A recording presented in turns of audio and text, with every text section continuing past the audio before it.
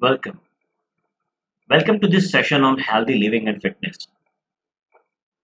This session is the exercise and yoga. We have already discussed about exercise in the previous session, that is part 1. Now in this session we'll talk about the yoga.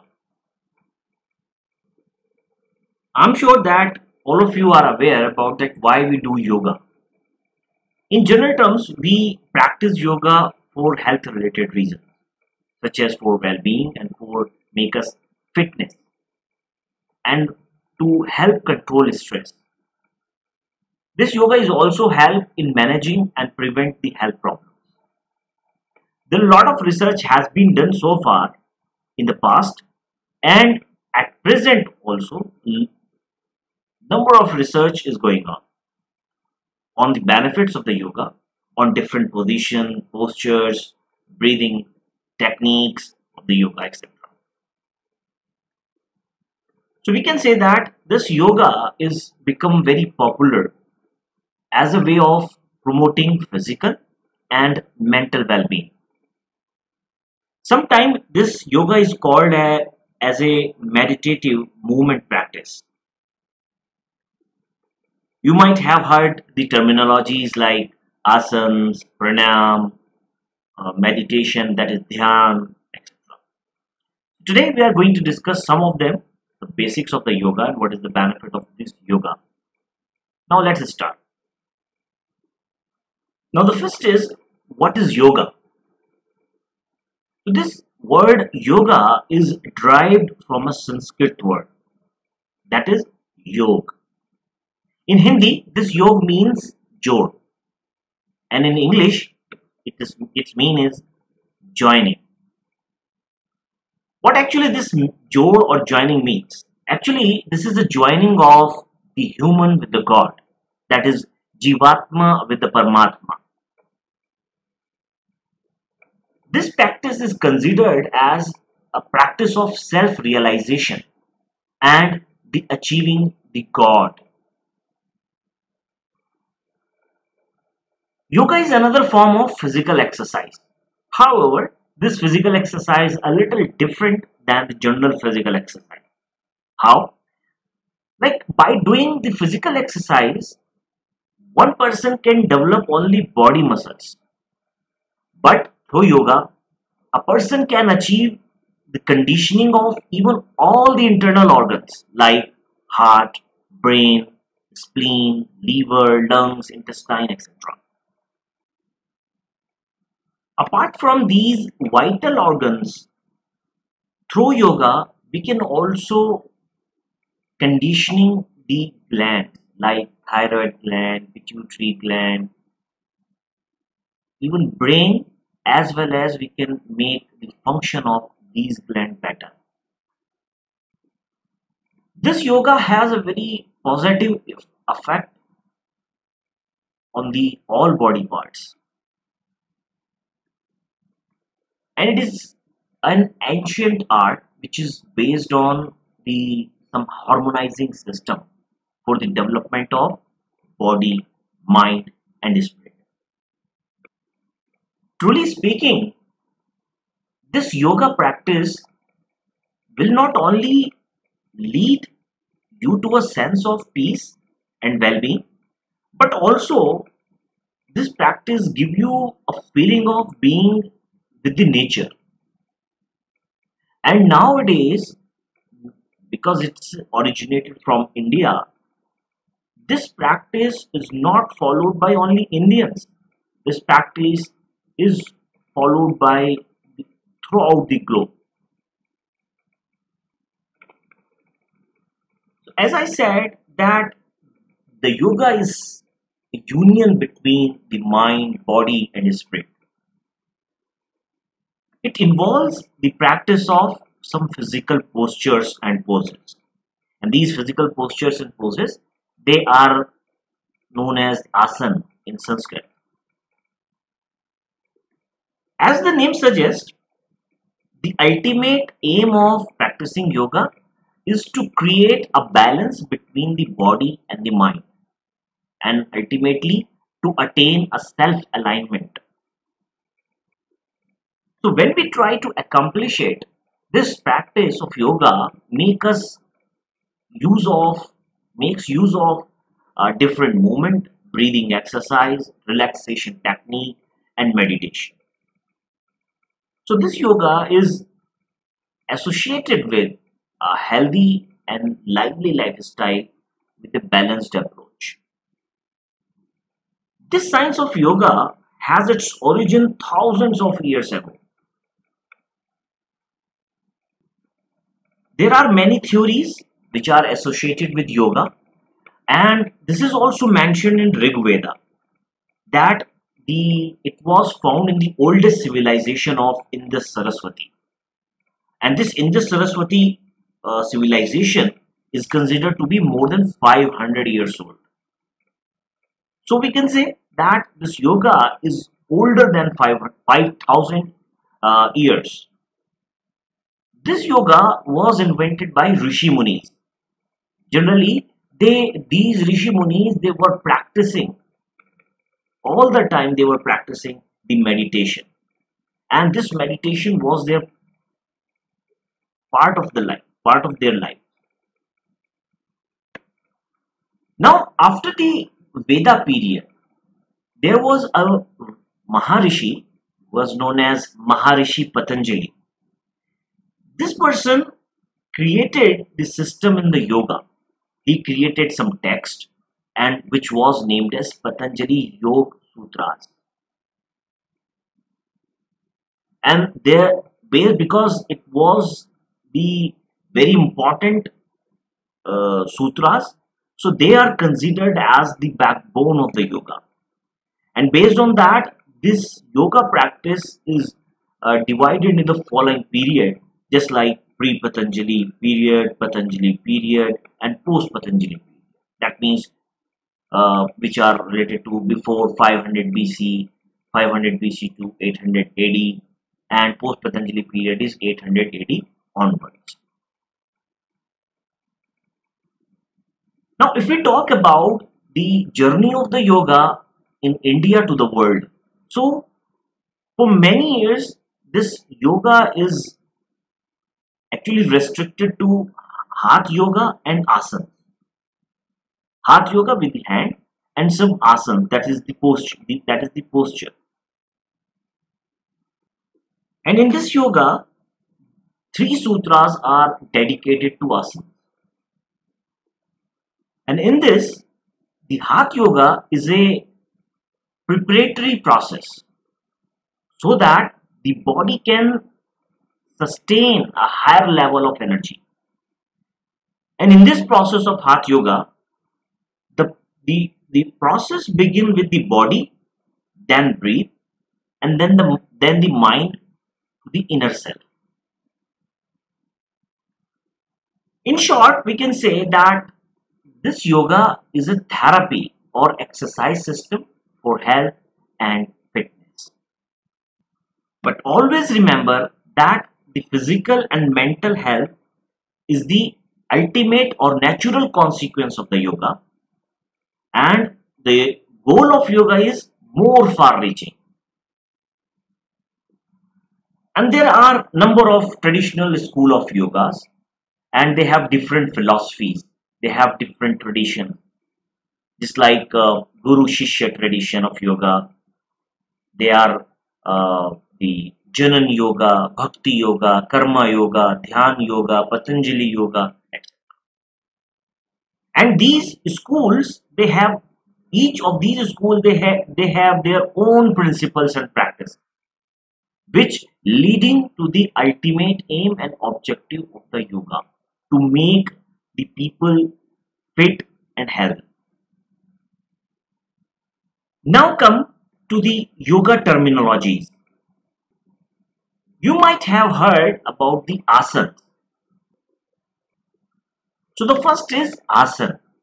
These are the body posture in the yoga ashtanga. What is ashtanga? It is the 8 limbs of the Ayurveda. Yoga. 8 limbs of yoga. Now, this 8 limbs of yoga is basically Patanjali's classification of the classical yoga, and just name the observances: posture, meditation, concentration, breathing, withdrawal, etc. In Sanskrit, they have different terminologies, different words for this.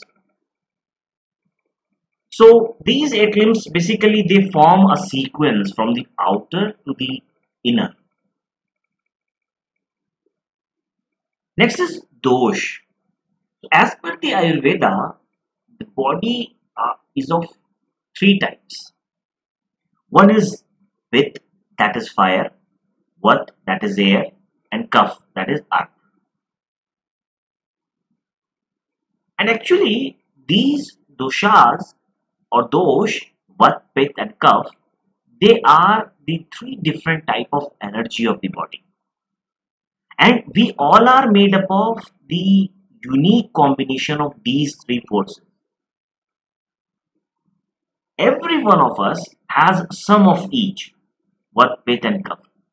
And most of people, they sometimes they have abundance of 1 or 2 doshas, and sometimes there is something missing of the doshas.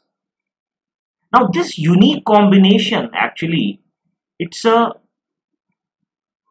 blueprint of the nature, and the proportion of each of these 3 doshas, they constantly fluctuate according to the environment, according to the diet, according to the season, climate, age, and some other factors. And when these dosha they move in and out of the body, they disturb they affect the health, energy level, and sometimes mood. The next is pranayam. This pranayam is the control of breath. Actually, the pranayam comes from the pran. That means it is the breath or vital energy in the body. That is pran. And ayam means control. So pranayam is a control of breath. These pran, they are of 5 types, and these pran like pran, apana, vayan, udan, saman, and the most important are the pran and apan.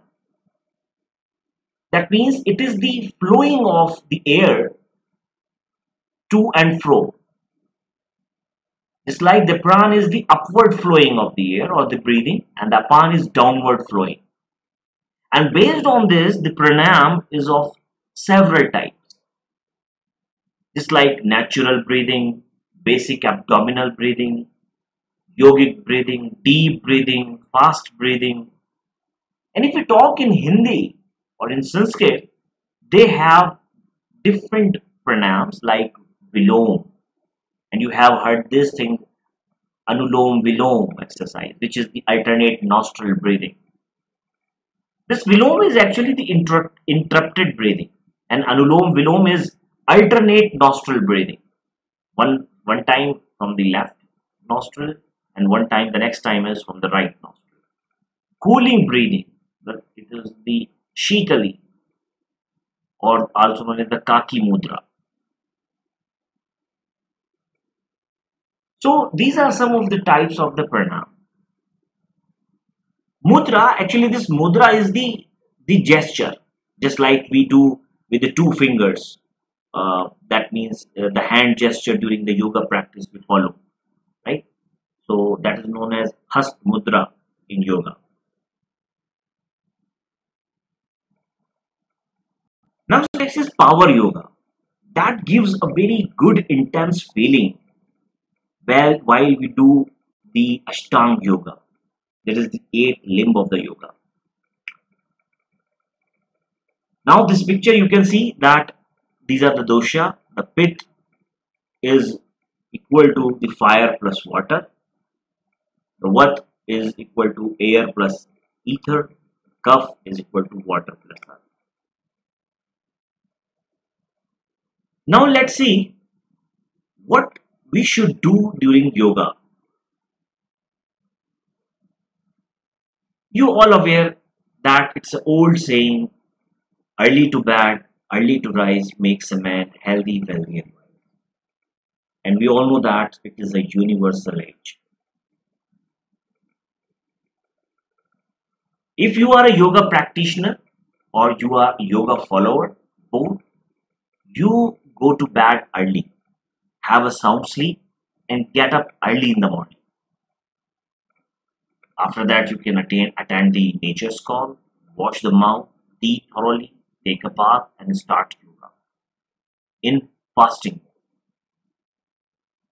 And it is advisable that if you are waking up in the morning and practicing yoga, it must be started with the Brahma Muhurat. Brahma Muhurat is actually a particular time, you might have heard about this, that the most important time when the concentration and the energy level of the body is maximum. This time is start with around 4:30 a.m. in sharp, 4:30 around, and it goes up to 5:30 a.m. in the morning. So this is the Brahma Muhurat. Now yoga can also be practiced 1 hour after a liquid diet. It can also be practiced 3 hours after some refreshment, or it can be practiced 5 hours after a full meal.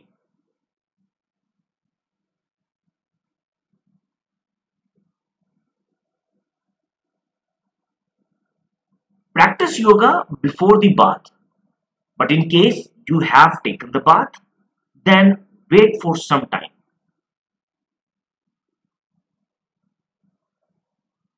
But when you are taking bath before the yoga,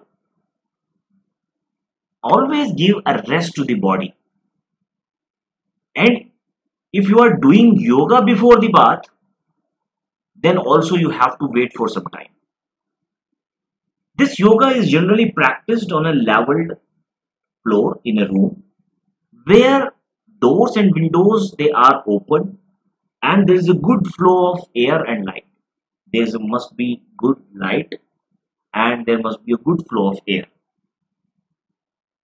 Generally, it is recommended that a person should not practice yoga directly on the ground or some cement floor. That person must use a carpet, a blanket, or some clean cloth, sit on it, and then start yoga practice.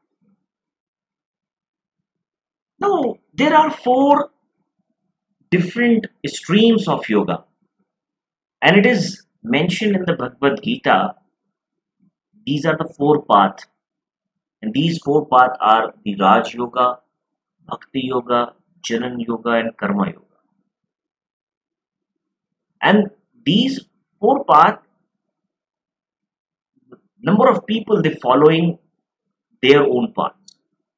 Means some like Raj Yoga, some people like Bhakti Yoga, and some like Jnana Yoga and Karma Yoga. This Raj Yoga is actually the yoga which was practiced by the Patanjali. And so the Maharishi Patanjali was a follower of Raj Yoga. And this yoga is practiced to gain the mastery over the mind through willpower. And there are further several branches of this Raj Yoga like Bahiranga Yoga, Antaranga Yoga. Now next is Bhakti Yoga. So this Bhakti Yoga, it helps a person to evolve emotional maturity, to spread the love for society, to spread the message of the brotherhood and oneness. Jnana Yoga It helps in developing a logical mind with intuitive knowledge and immense awareness. And this last Karma Yoga, it is actually the mention in the Bhagavad Gita, and this Karma Yoga is further elaborated by Swami Vivekananda,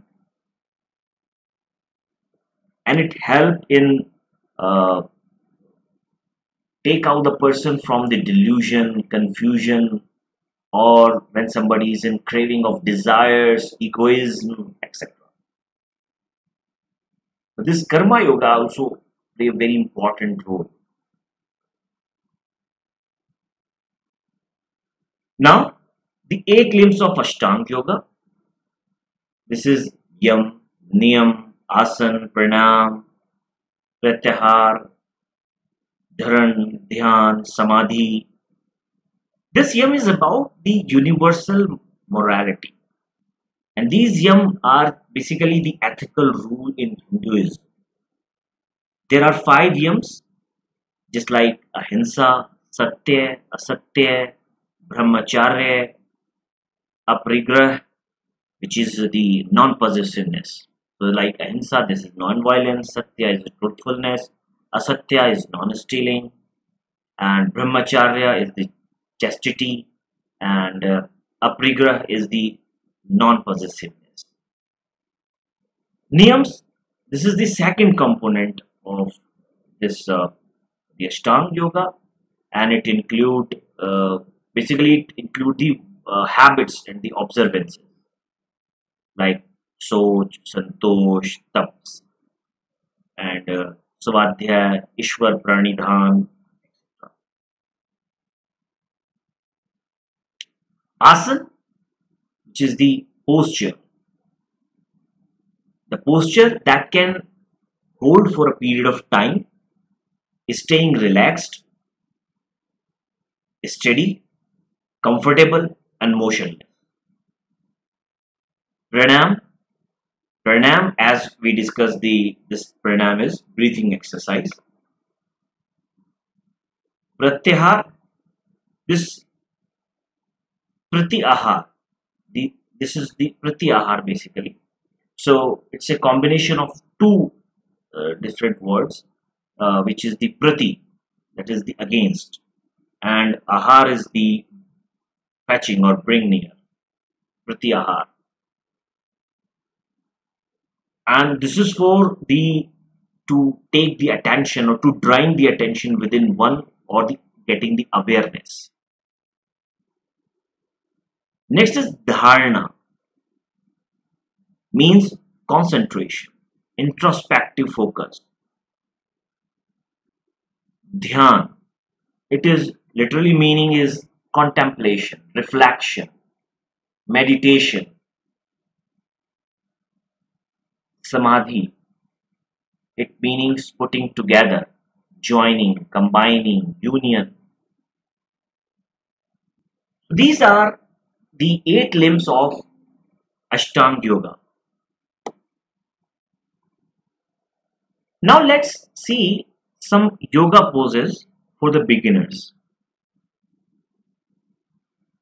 These yoga poses, they are the asanas, and they are the physical posture that the which is required for our entire body to stretch and tone the muscles and joints, spine, and we can say that entire skeletal system. And these asanas, they have a beneficial effect not only on the body but also on the internal organs, gland, nerves, etc. These asanas, they reduce the stress, enhance relaxation, and revitalize the body, mind, and spirit. You can see in the picture that there is a Adho Mukha Swasana, which is a downward facing pose. Vrakasana, Veerbhadra 2, Vashishta Yoga, etc. And they have the English meaning. Now these are the yoga poses for beginners. So if you are new to yoga, so please go through these exercises in yoga practice. Next is pranayam. As we discussed, that pranayam is a control of breath. Prana is upward flowing and apana is downward flowing. There are several types of this pranayam: natural breathing, basic abdominal breathing, deep breathing, fast breathing, and vilom breathing, anuvilom, cooling breathe, ujjayi, Brahmari, Surya Bhedan, etc. Now, what are the benefits of yoga? So, as throughout this session we are discussing the benefits of yoga, obviously, this is for making us full of concentration, fitness, health. So, this yoga, it improves the immunity, and by improving the immunity, we can protect our body from number of diseases. By yoga, we can make our heart healthy and protect our heart from heart problems. It improves the body flexibility, and so flexibility, because the flexibility gives our body a protection from the injury. Improve body postures, which gives a very better personal image, give personality, good personality. Positivity in mind, just like the protection, and that positivity in mind gives protection from hypertension, depression, stress, etc. Yoga also help in reducing the weight and also help in increasing the weight. If somebody is lean, the person, if start there some specific yoga, so that person start gaining the weight. Improved muscle strength and also improve the vitality, all energy in the body. So these are some of the basics of the exercise and yoga. So far we have discussed. I hope that everyone understand what is the benefit of exercise and what is the benefit of yoga and what are some basics of exercise and yoga. Always remember, if you do any exercise, if you follow any yoga practice, do it under some trainer. There are some YouTube channels, those who train online, you can also follow them. They are certified. But if they are not certified, do not do the yoga practice. Do not do any exercise if they are not certified.